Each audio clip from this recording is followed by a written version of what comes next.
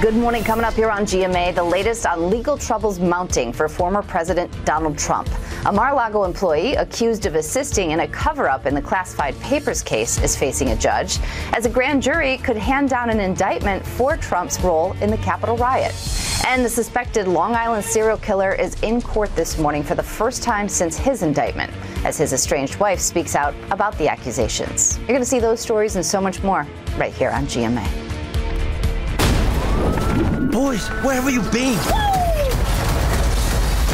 We're just running errands. That's it? The month begins with Teenage Mutant Ninja Turtles Mutant Mayhem on August 2nd and the toothsome Meg 2 The Trench on August 4th. This looks like a bite. Search the ship. Everywhere. August 11th finds the very scary Dracula film The Last Voyage of the Demeter creeping into theaters alongside the fast-paced racing action of Gran Turismo. Whatever you can imagine, I can create. Yeah, that's more like it. And August 18th pits the super-powered Blue Beetle against the potty-mouthed pooches of Strays. Hoping movie theater air conditioning stays on in Hollywood, I'm Rick Damigella. Ahead the next hour, GMSA, the home of the San Antonio Spurs, reportedly getting a new name. What KSAT viewers have picked so far in our online poll coming up. Plus, important news if you're feeling burned out or depressed. Some key differences you should know. Things are going to have a big impact on your work-life balance. And checking TransGuide right now, 410 at Cherry Ridge looks good. So does 281 at Loop 410, close to San Antonio International Airport. Quite a bit of traffic at Highway 90 and Couples. We'll see if there are any troubles coming up in a matter of minutes.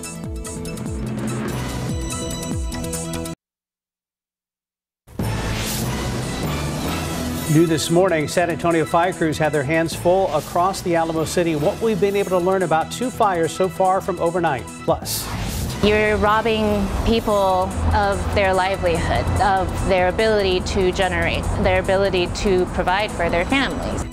A shopping center near Inger Park Mall on the city's west side still dealing with fallout after being hit by thieves. How businesses are still being impacted 1 week later.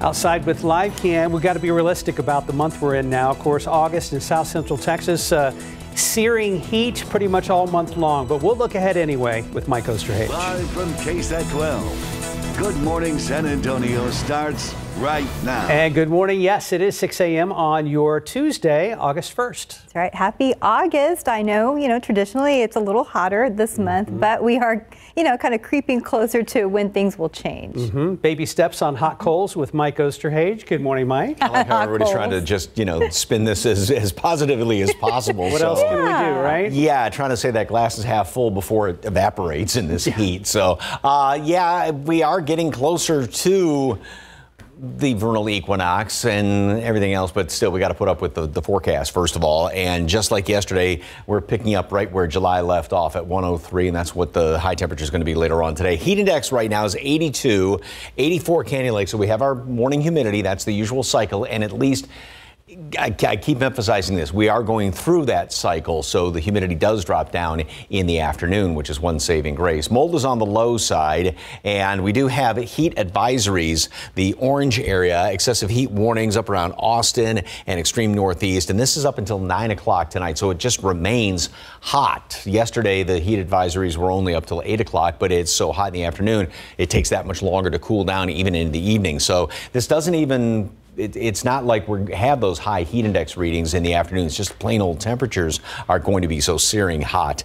We are going to be working our way up through the 80s and already 91 degrees by 11 o'clock this morning, 94 at noon. And then we top off at 103. Like yesterday, that will tie the record. And we are going to be talking about tying or setting records each and every day the rest of the week. What about the first weekend of August? Details coming up in just a couple of minutes. Traffic authorities. Stephen, so it was a little busier this morning still? Well, still busy, Mike. And in fact, we have new issues that have popped up according to TxDOT. Let's get a quick look. TransGuide not showing too bad of shots there, 37 at Southeast Military. But I want to get you to our map, and I have to talk to our friends at TransGuide about this problem. 35 southbound at Zarzamora Street, we do have a new crash reported. It's not causing issues just yet, but we have entered 6 a.m., so this is one of the busier hours on the roadway. Watch out for crews if you have to travel through that area. I know that they have some cameras stores in that particular stretch of 35. So I will reach out to them and see if we can get a shot of the conditions out there. But as we give you a wide look of our map, it's going to be the same story here. A little bit of a busy start, sure, but we have a lot of construction that's still taking place, as you can see behind me. We'll talk about what's happening a little bit later on. And again, I'll reach out to our friends at TransGuide to get a shot of the conditions at 35 at Zarzamora. I'll have an update on that coming up in the next few minutes. Guys. Thank you, Stephen. New this morning, fire investigators say lithium-ion batteries are to blame for a fire at a home on San Antonio's north side. This happened just after midnight at a home on Verona Way, not far from Redland Road. Fire crews say the people at the home woke up to the smell of smoke and found fire in the garage. No one was hurt. This is the second fire that the San Antonio Fire Department has responded to this week that was caused by lithium-ion batteries. Also this morning, firefighters say an AC unit could have sparked a house fire just north of downtown. This one happened around 2 a.m. in the 800 block of Fresno near Blanco and I-10. Fire crews were able to knock out the fire pretty fast. However, flames left a big hole in the side of the house. No injuries were reported to us. The two dogs believed to be responsible for viciously attacking a 13-year-old boy last week have been euthanized. And right now, the 13-year-old is still recovering. Last Thursday, Bexar County Sheriff's deputies arrived to this home on Escalante Run after the boy was apparently attacked by the family's dogs. The child was airlifted to the hospital while deputies removed 7 dogs from the home. 5 of those dogs are still in quarantine. It will be up to Animal Control Services to determine whether to label the dogs as dangerous. This morning, the power is finally back on at a shopping center over on Wurzbach Road. It all comes after copper thieves left businesses in the dark for over a week. As John Paul Barajas reports, even though the lights are back on, business owners there are still feeling the impact. The lights are on, but the doors at Szechuan House are still closed. The restaurant and neighboring businesses were forced to temporarily shut down after copper thieves broke into their building's electrical box. You're robbing people of their livelihood, of their ability to generate, their ability to provide for their families. Owner Christina Zhao's frustrations are echoed by her fellow tenants at the shopping center behind Ingram Park Mall. It really takes stress on people that are like income-based. You're kind of like without a paycheck. And your rent's still due. For Bridget Rivera and her salon, power being restored means she can start to call clients back. But it's not that simple for a restaurant forced to throw out food. No, we're still not back up yet. So we've never been here before. Oh, we want to try this place. Zhao tells us they need to clean, reorder food, and prepare it. She hopes to reopen Thursday so her business can cut into this setback, which she's still trying to calculate. That's a quarter of our month, if you think about it that way. So, you know, rent is still due, electricity still has to be paid, even though we didn't have it for a week. And this isn't the first time that shopping center has dealt with this type of incident. Tenants tell us that about a year ago, the copper from their air conditioning units was actually stolen. And they also add during this most recent repair process, somebody tried to steal the copper again, but was not successful. As for San Antonio police, they are aware of all these incidents and they are investigating. John Paul Barajas, KSAT 12 News. New Braunfels police are asking for your help finding 2 suspected burglars. Officers believe the 2 people you're about to see on your screen stole a blue Ford F-150, 4 trailers, 4 riding lawnmowers, and a generator from a storage facility in New Braunfels. If you know anything that can help lead either of these to either of these people, call Comal County Crime Stoppers at 830-620-8477. It's in the red banner at the top of the screen. Tips that lead to an arrest could get you a reward of up to $4,000. Topping your morning headlines: a suspected mass shooting plot thwarted in the state of Tennessee. And right now we are learning more about the armed suspect. As ABC's Andrew Dimbert tells us, police say he tried to enter a Jewish school but couldn't get inside. This morning, police in Tennessee say the man in this picture was stopped from carrying out what they call a potential mass shooting. Today is a great example of very alert, vigilant officers trying to protect the city. I personally truly believe that we have avoided a tragedy. The image showing a man in a blue shirt holding a gun was taken at the Margolin Hebrew Academy, the only Orthodox Jewish school in Memphis. Police say he tried to gain access to the building, but the school's security measures prevented him from getting inside. The suspect did try to enter the building armed with a gun.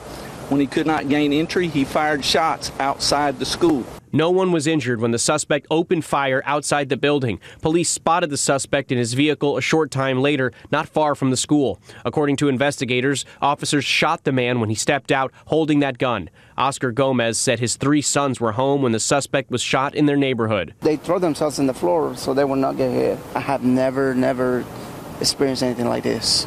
It's like I say, it's very concerning. The suspect was taken to the hospital in critical condition. Police did not immediately identify him, but local Congressman Steve Cohen said the suspect is a former student at the school. Andrew Dimbert, ABC News, New York. In other headlines, new numbers from the Bureau of Labor Statistics last week shows the economy is cooling off. Some experts are hoping to avoid a recession, and they think the best approach is a soft landing. So the Fed is looking to use higher interest rates to ease price pressure without causing the economy to collapse. In theory, inflation is still higher than the Fed would like, and there's still a chance interest rates could hike up again by next month. Back here at home, students who are part of the cybersecurity magnet program at Northeast ISD got some hands-on experience this summer. They have been working on computers and networks over the past few weeks. So 11th grader Corinne Kinlaw was one of the 10 students chosen for the summer internship with the district's IT department. She says it gave her a deeper look at what she's been learning in the classroom and even the everyday technology that she uses. She already has several IT certifications as part of the Magnet program, and now she can add this experience as a job to her resume.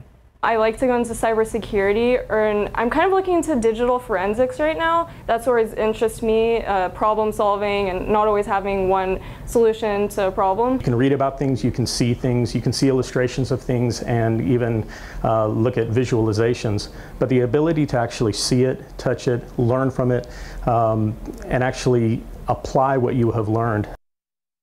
About 35 students applied for the internship program, which is in its first year. Students also worked with technicians, engineers, and system administrators. Right now, 10 minutes past the hour, 78 degrees. Coming up later on GMA, check your calendar and get ready for the best unofficial holiday of the year. It's Dogust. First, GMA will be celebrating all the shelter dogs looking for their forever homes. That's starting at 7 a.m. After the break, important news if you're feeling burned out or depressed. I think we're confused about whether it's depression or whether it's burnout because we use the terms really colloquially. That's fair. Some key differences you should know, things that could have a big impact on your work-life balance. Most people burned out with the weather, but taking a look out there with live cam, we're at 78 degrees for now, not too bad. So, maybe early mornings and late evenings to relieve all that heat. We'll be right back. 6:14, welcome back. This morning we're talking about the difference between depression and burnout. It is important to know the difference to make sure you maintain a good work-life balance. Sarah Costa has some suggestions from a local mental health expert. Burnout versus depression. Both can lead to unhealthy habits. That's why it's so important to learn the differences. It can make a huge difference in how you help yourself. We spoke to local mental health expert Tally Dolge. You really have to be able to differentiate the two, even if the two overlap in symptoms. The American Psychiatric Association defines burnout as emotional exhaustion and negative feelings towards things you usually do. Depression is defined as a medical illness that negatively affects how you feel, think, and act. Depression is all-encompassing versus burnout being something that is really related to one specific thing. Most burnout takes place within the workplace, but it can also happen in your personal life. Just keep in mind, burnout can turn into depression if it's not addressed. Dolge says talk to your boss about taking a day off if you need to and take a break during your workday. Also, it's important to set boundaries in your work and home life. And remember, you're not alone. Let's normalize the fact that we all, at some point, will go through some form of burnout. If you think you're experiencing depression, Dolge recommends seeing a therapist. They can talk you through it and, if needed, get you on the right medication to regulate your feelings and emotions. Sarah Costa, KSAT 12 News. 6:15. And it looks like there's some flashing lights at I-35 at Zarzamora. Yeah, let's check in with Stephen. Yeah, this is the crash that I mentioned earlier, guys. This is actually in the frontage road, so it's not impacting the main lanes. But let's get a look there at TransGuide, because you do see that we have first responders that have made the area, and hopefully we'll see some progress there. But again, not causing a slowdown if you're heading southbound along I-35, but definitely watch for those crews out there, and let's hope everyone's doing okay. It's tough to make out to see if there are ambulance or paramedics out there on the scene. But you see on the southbound lanes of 35, we're not spotting any slowdown, so that's the good news to report. But it seems that more issues are popping up now that we've entered the 6 a.m. hour. Let's take a drive back over here to 281. There's actually a stalled Via bus that's been reported in the northbound lanes, not too far from Thousand Oaks Drive.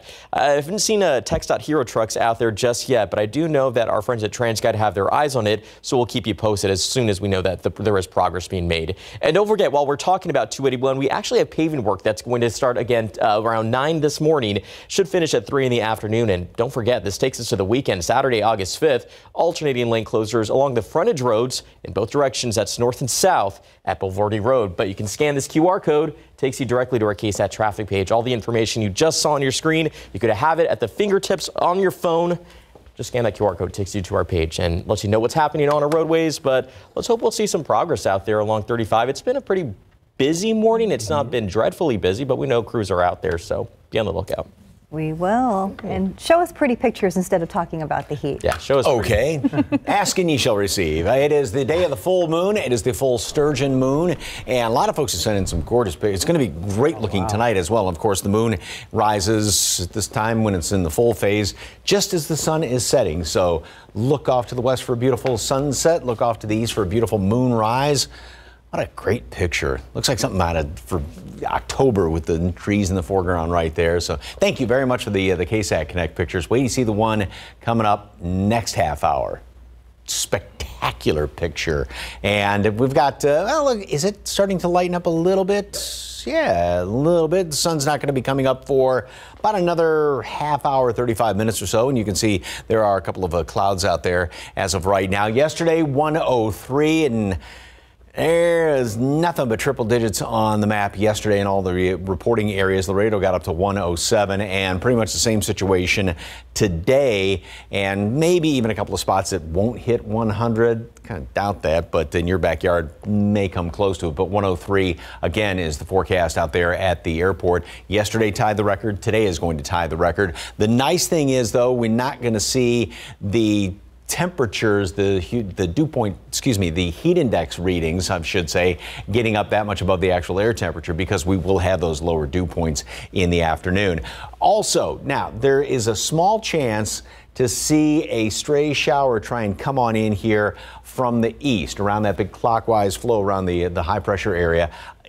If one or two of those does pop up, great. I wouldn't really count on it too much, but there is that small chance for that. Quick check on the tropics. Yesterday, the Hurricane Center had that batch of clouds. Pretty much, they're almost looking at it as a sure thing of development. Now, they've kind of backed off on that a little bit, but saying there's about a 60% chance that this would develop, although it's working its way straight up to the north, so it's not going to have any sort of effect on the United States. We could, we don't want a tropical system coming in here, but the rain from that sure would be nice if it sat on top of us for a while.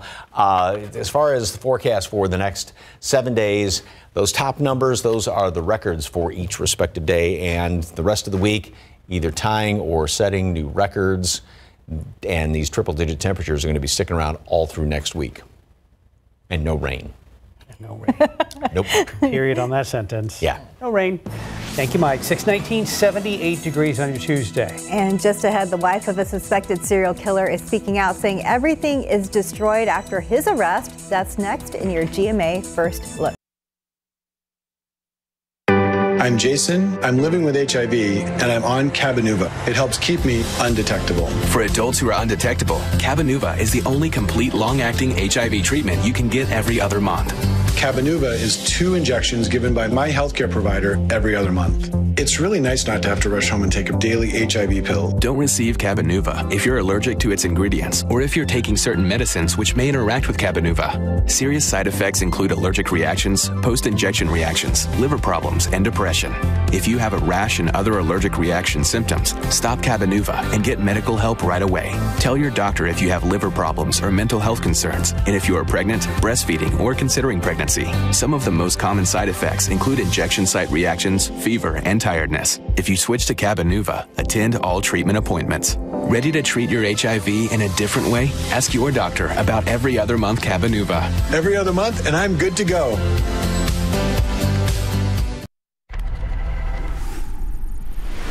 In this morning's GMA First Look, suspected Gilgo Beach serial killer Rex Heuermann is expected in court as his estranged wife Asa Ellerup breaks her silence about the wrenching fallout from her husband's arrest, telling ABC News, "My children have been crying themselves to sleep, and I've been crying myself to sleep too." Her attorney says Ellerup and her family are living a waking nightmare. It's taken all their lives and tossed it upside down. Ellerup sharing these photos showing the aftermath, saying everything is destroyed. It was traumatic, leave a house in one state and return to have everything from couches cut open to bathtubs, sliced apart, to walls broken into. And coming up at 7 a.m., we're live from outside the courthouse where Rex Heuermann is scheduled to appear. With your GMA First Look, I'm Ariel Reshef, ABC News, Long Island, New York. The San Antonio Airport is getting bigger, a new terminal, and hopefully more direct flights in and out of SA, but to where? In a new episode of KSAT Explains, we're going to break down the list of key destinations local leaders are going after and why they believe this $2.5 billion project could benefit the entire city, whether you fly or not. So you can watch it right now on KSAT.com, KSAT Plus, and the KSAT YouTube page. In your morning consumer headlines, new electric vehicle plans for a major oil company. Exxon is reportedly in talks with Tesla and other automakers about supplying them with lithium, the main component in electric vehicle batteries. Demand for the substance has tripled in recent years as more electric cars are sold.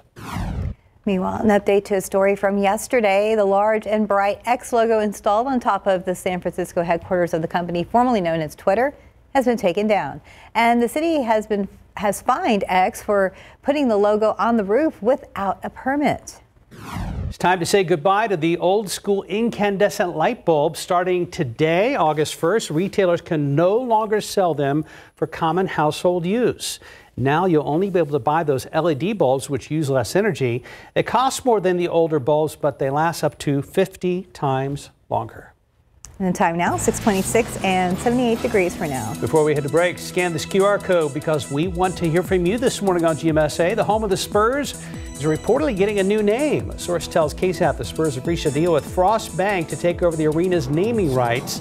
This would mark the third name for the nearly 21-year-old building on the east side. So we want to know, what should the Spurs call their arena under this potential naming rights deal with Frost Bank? You can vote right now by scanning the QR code on your screen. Voting also open on KSAT.com/poll. We'll share results when we come back.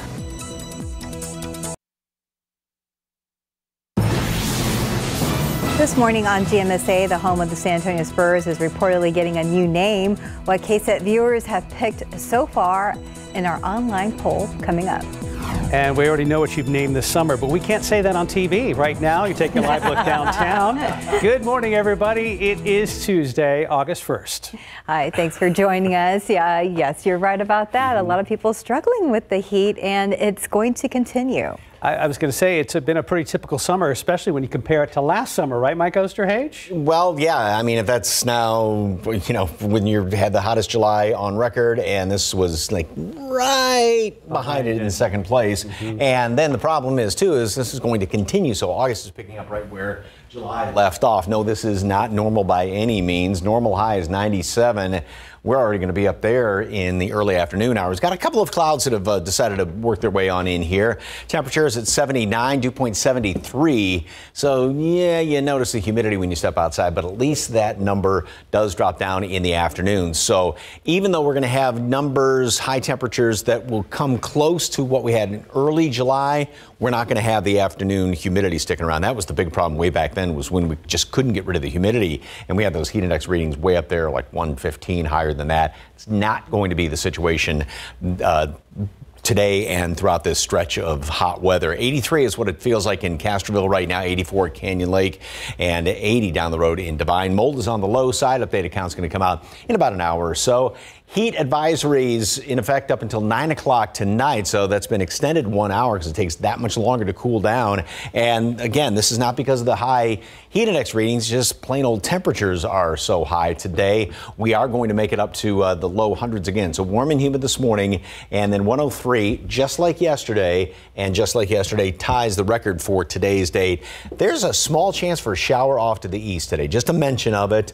I wouldn't get excited at all. It's just going to be blisteringly hot for the vast majority of us. Low hundreds remain the rest of the week. More records are either going to be tied and or broken. And this will be the situation through the weekend and through what looks like most of next week. Still triple-digit temperatures.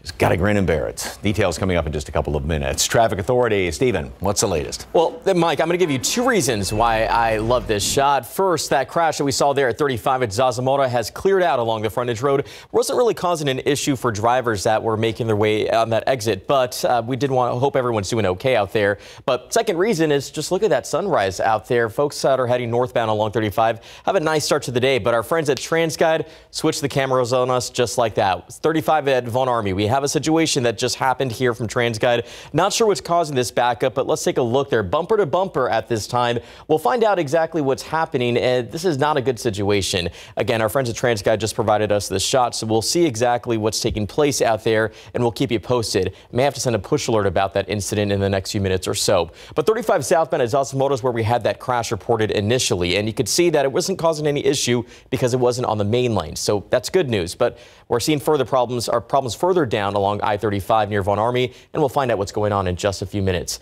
Let's take a drive back over here. We still have that stalled VO bus reported along 281 northbound at Thousand Oaks. This is not causing any issues either, but we tend to see stalled VO buses every now and then. So watch out for any TxDOT Hero trucks that may be out there working to resolve the situation. Now, the wide view of the map doesn't show any problems here in town, but check it out. Where we saw that backup there is 35 northbound right there at Von Army. So we'll find out what's taking place out there. But in terms of these travel times in other communities, we're not seeing any delays just yet. I-10 westbound heading in from Seguin, it's a 30-minute commute. 33 along 87 northbound if you're heading in from Lavernia. And right now, looks like about a 30-minute drive time if you're traveling in from Floresville. But I want to get it back here to TransGuide. This is something that just popped up on a rotation here, so doesn't look good from what I'm seeing here on these TransGuide cameras. I'll step out of the studio, find out what's going on, and I'll have an update coming up in the next few minutes. Steph. Thank you, Stephen. And go ahead and take a look at this big mess on 35 North that happened earlier. So this was the scene overnight between Walsham and Randolph. It has now been cleared. We can tell you it caused a big backup for miles, and we do know there was some type of crash and that power was knocked out for some people in that area. Other news this morning: over the past month, San Antonio police say they've responded to about 6 calls for cash being stolen from ATMs. The latest one happened yesterday at a Bank of America ATM on West Commerce near General McMullen. All the break-ins had similarities. All involved Chase banks. The thieves' tools were stolen trucks, chains, and hooks, which were also left behind. Despite the similarities in these recent crimes, San Antonio police are not yet calling this a crime spree. And looking ahead, testimony continues later today in the trial of a man accused of opening fire during last year's MLK Day celebration. The suspect is O.L. Wallace, and he was 18 at the time of the shooting. In opening statements, prosecutors said that Wallace was dropped off at the MLK Day celebration, and several witnesses saw him open fire into the crowd into the direction of an intended target. That person was not hit. However, 5 other people were, and one of those people died. The defendant, O.L. Wallace Jr., is guilty as charged of all the counts, but specifically of felony murder, because he was the impetus, right? He was the cause of this whole situation. Meanwhile, Wallace's defense team says this was self-defense and that Wallace only fired his gun after someone shot at him first. Testimony in this case is expected to last all week. Starting today, everyone, whether they're gay, bisexual, or straight, will have to go through the same screening process when they donate blood. The South Texas Blood and Tissue Center says it's implementing new guidance from the Food and Drug Administration. For decades, gay and bisexual men were allowed only to donate blood if they hadn't had sex with men for 3 months. But months ago, the FDA announced it was changing that policy after looking at donor eligibility here in the U.S. The home of the San Antonio Spurs is reportedly getting a new name. A source tells KSAT the Spurs have reached a deal with Frost Bank to take over their arena's naming rights. So AT&T did not renew its naming rights deal in 2021. The Spurs have not made an official announcement or comment on the reported deal. Frost Bank says it does not comment on rumors or speculation, but its statement did note the bank's history in helping bring the Spurs to San Antonio. So this would mark the third name for the nearly 21-year-old arena on the city's east side. So we want to know, what should the Spurs call their arena under the potential naming deal with Frost Bank? You can vote right now by scanning the QR code on your screen. So voting is also open at ksat.com/poll. Let's see where things stand right now. And Frost Bank Arena is winning with 47%. Frost Bank Center coming at 17%. And the one I kind of like, Frost Forum at 36%. Yeah, it's not too far behind Frost Bank Arena. There might be a shot right there. You can still vote at ksat.com. Well, lots of your time about possible names on our KSAT Facebook page. Here are a few of them. Fred's Fish Fry Center, Armed Forces Arena, HEB Stadium, Mission Arena as well. You can read more about this story on our website at ksat.com. Hey, staying with sports, the month of August means high school football is back. Of course, hundreds of local players and coaches have hit the field for the official start of practice. So you might be wondering, how on earth are they dealing with the extreme heat that we've all been feeling? Though the UIL has implemented several guidelines for schools during hot weather conditions, water must be on the field and readily available to athletes at all times. And it is recommended that a minimum of 10 minutes be scheduled for a water break every half hour. We've been preaching hydration all summer and off season, making our guys, carry around a gallon of water and just different things like that. Like, you've got to stay hydrated, you've got to eat right after workouts and all that stuff. Trainers and coaching staff are also keeping a close eye for signs of heat illness, including vomiting and fatigue. Our plants are struggling after enduring more than 30 days of triple-digit temperatures so far this summer. So yesterday, during our Gardening with KSAT segment, Sarah Costa showed us exactly how much water they need to stay alive. In case you missed it, you can watch it right now on ksat.com. Just look for the story. Sarah also says there are other ways to help alleviate the stress of your plants. One way is providing them nutrients through a soil conditioner or compost twice a year. Mark Fanek, manager of Fanek's Nursery, explains why. The other thing that hurts plants is, besides not enough water, is just like us, we need to have protein to grow. And when you don't have enough nutrition, you feel weak and sick. Plants will be the same way. So watch for color. If you have a dark green leaf plant and it starts to lighten up, that probably needs more nitrogen, more protein to get it growing again. And Sarah says she likes using an organic conditioner like Happy Frog, placing a new layer around her flower beds, especially where there are exposed roots. She also says pruning is key. When you prune your dried flowers or stems, you are not only promoting new growth, but also helping your plant conserve energy. On our website, she also details how to care for cacti and succulents in the summer heat. Right now, 640, 78 degrees. And here's a look at what's coming up after the break. You need something. I know it. Maybe it might be some 70s nostalgia in a live show. Ooh, there's a show for that. It's coming up.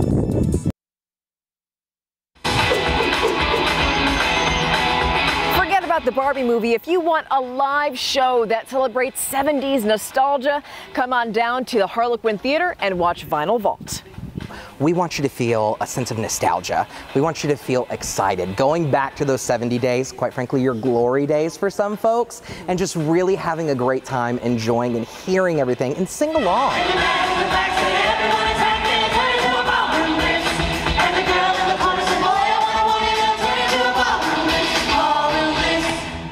A lot of the songs, too, are kind of your stereotypical pub songs almost that you'll hear on the river, or, that, everybody sings along to. So I kept that in mind when I was putting the show together. I wanted people just to come and be able to sing along with us, because that's the coolest feeling when you're on the stage and you hear the audience singing back to you.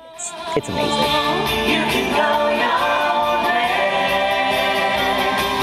Yes, we're on an Air Force base, and there are some requirements such as making sure that you let us know by Tuesday if you're coming the weekend before, because you have to get access to the Air Force base. But by all means, it's open to everyone. Come dressed up, come show out. We run from August 4th until the 19th, so there's plenty of time. This show is very groovy. For tickets, visit the Far Out website, ksat.com. Stefania Jimenez, KSAT 12 News.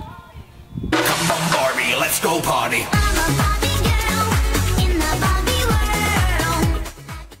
The Barbie Fun continues this morning on GMSA as seniors around town continue to celebrate the summer film. So these are residents at the Adante Independent Living on the north side of town. The video was done as part of a contest. The community also hosted a Barbie Expo showing off some of the classic dolls. Wow, all right. Oh, so now cool. event organizers at all these facilities have to raise their game too, right? Yeah, I love it. And what a fun time. I mean, I know it's a competition as well, but I mean, at least you get to do all this. Oh, they're having a blast. Aw. Time check, 6:45 on your Tuesday. Let's check back with Stephen with the problems that we're having on I-35. Yeah, bumper to bumper traffic out here, and our friends at TransGuide are getting a closer shot for us. It does look like a tow truck is out there on the scene, or maybe a TxDOT Hero truck. Here's the thing. We know that there is construction taking place along 35 over on the southwest side. That should have wrapped up around 5 this morning, and I didn't see any issues out there when I came in. But we do see this big stretch of bumper to bumper traffic, as you're seeing right behind me from TransGuide. And we do know that there's at least a stall reported right near Benton City Road along 35 northbound. And I apologize, I said southbound. It's the northbound lanes where we see that red and yellow buildup out there. So if you're heading into San Antonio, this could cause some issues for your commute. I'm going to keep a close eye on this, but again, it does look like there may be a stall vehicle holding folks up, or maybe some of those construction crews that are still out there working to wrap up their project. Either way, watch out as you make your drive into town because more closures are expected. We still have this one, 35 southbound at Brooklyn Avenue. That closure that stems from a fire that happened late last month, and it's been there for quite a while, and no word yet on when that will reopen, but be on the lookout if you have to take that exit. It's going to be closed. Giving you a wide look at the map, it's been a pretty busy morning over here in the traffic department as we give you a look at what you can expect for that drive time,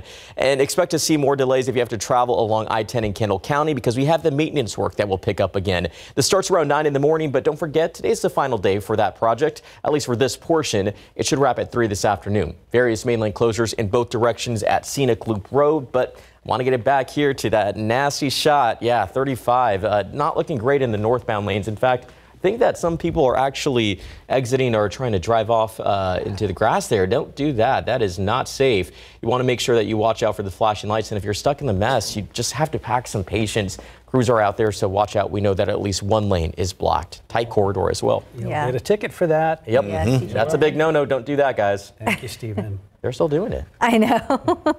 It's a little bit of a parade there. Yeah.